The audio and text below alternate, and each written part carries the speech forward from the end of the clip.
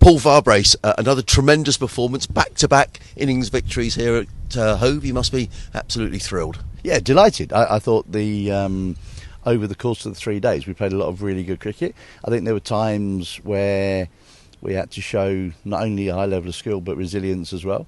Losing the 2 wickets after lunch on the second day, Allsop and Coles getting out, and then leaving Simpson and Clark to play as well as they did. We're all delighted that Tom Clark's got 100. He's someone that we know that's got a really high ceiling. He's an exceptional player, and perhaps hasn't. I think I said the other day after the T20, he looks a very fine T20 player. He hasn't quite scored the runs in Championship cricket, so everyone was delighted today. When he was in the 90s. Everybody on our staff was in the viewing room willing him to 100, and that's a very unique experience for a professional sports team to be. And when he got his 100, the whole place erupted because everyone was so pleased. He's such a popular player, and everyone knows how hard he works. But that period, I thought, where John Simpson and Clarkey played exceptionally well, but our bowling throughout has been very, very good. I keep saying it, but Jack Carson's just getting better and better with every game. It's not just his ability to take wickets, but his control as well in both innings of the game is exceptional. Our catching has been very, very good. We had one rare one that went between the 2 slips off Clarkey in the first innings, but generally our catching's been exceptional.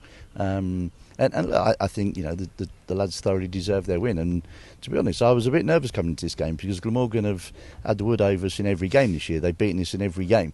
The 50 overs, 2 T20s, and the Championship game, and they gave us a proper beating in the Championship game at Cardiff early in the year. So to bounce back and play as well as we have done, it is really exciting. Got to speak about your skipper. 500s, 1,000 runs for the season. It's been an extraordinary season for John. It has, yeah, and along with his keeping and his captaincy, I can't think of too many people that have had a better season in county cricket all round. He's led us, what is that now, 7 victories. He's kept wickets superbly, all the runs that he's scored. He's turning out to make me look like I know what I'm doing, which is quite helpful, really. But he's been outstanding, and he works exceptionally hard. He's still one of the fittest, if not the fittest, in our team by a country mile. And he sets good examples on a daily basis, and that's something that I can't applaud him enough for that. He's very cool, very calm under pressure, and he just does his job, but he does it exceptionally well on a daily basis. And he's one of those guys that he's an 8 or 9 out of 10 every day.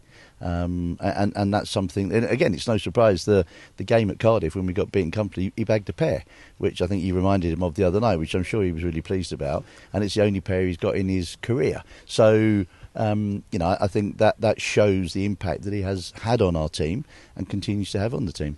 Can I ask you about Henry Crocombe, because there's only sort of one spot available in this side, and he said to me after the first day, made 54 as a night watchman. He said, I'm in the team now, I want to make the most of it. I felt he really did in this game. He's been excellent in the last 2 games. So James Kirtley has done some fantastic work with Croaks over this winter, and Croaks has...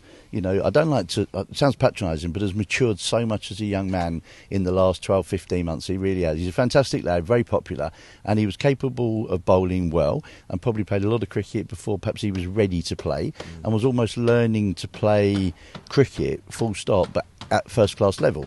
And that's quite tough on a young player. Particularly without too many senior players around him to help and guide him. But James Kirtley has done an unbelievable job with him. And over the course of the winter, Kurtz and Croaks have worked so hard that there's been a couple of modifications. And recently up at Scarborough, they made another couple of modifications to his angle of his approach.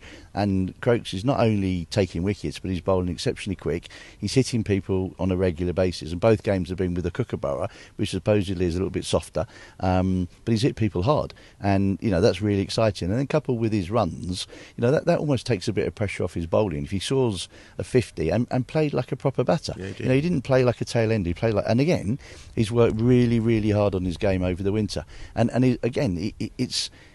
The great thing about him is that he hasn't moaned, he hasn't complained. He's used the time wisely to keep working hard at his game, and he's now getting his rewards. And I don't see him not playing now for the rest of the season because of the fact that he's given us wicket-taking options.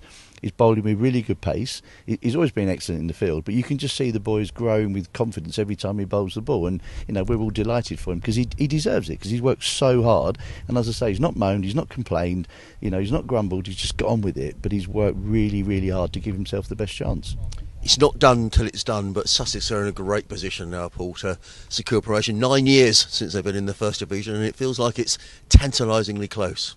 Yeah, it's close, but it's not done, is it? You know, it's to win 7 games out of 12 is a fantastic effort. It really is. But fair play to Middlesex and Yorkshire, they're making it tough, and you know that's what you want it to be. Because if we do get promoted, and it's still an if we do get promoted, we know it's going to be a tough ride in Division 1, but you know our goal was to be there or thereabouts going. We talk about every game going to the last day of the 4-day game with a chance to win it, and that's been one of our goals that we've talked about for 2 years. We're now going into September with a chance of being promoted and you know hopefully winning the title, but there's 2 games to go. We know that we're going to have a tough game at Bristol next week, and obviously we have Middlesex here for the last game. All we can do is focus on the next game and the first hour of that next game, and you know we're all excited by it, and we're all looking forward to what might be. But we've still got a bit of work to go. We've still got 8 good days of county cricket left to play.